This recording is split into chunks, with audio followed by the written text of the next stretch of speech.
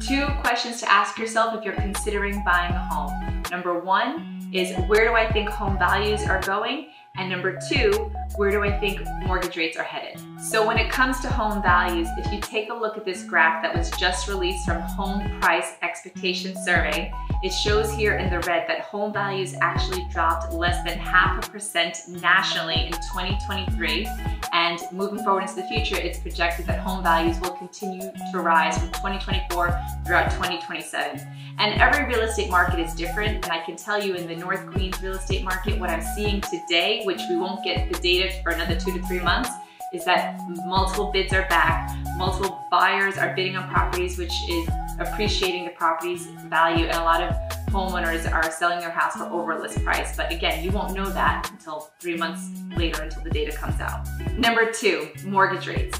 Over the last year, due to inflation and economic uncertainty, mortgage rates have risen. In fact, they actually peaked at 7%, and that was in November of 2022. And thankfully, they've cooled off quite a bit since then.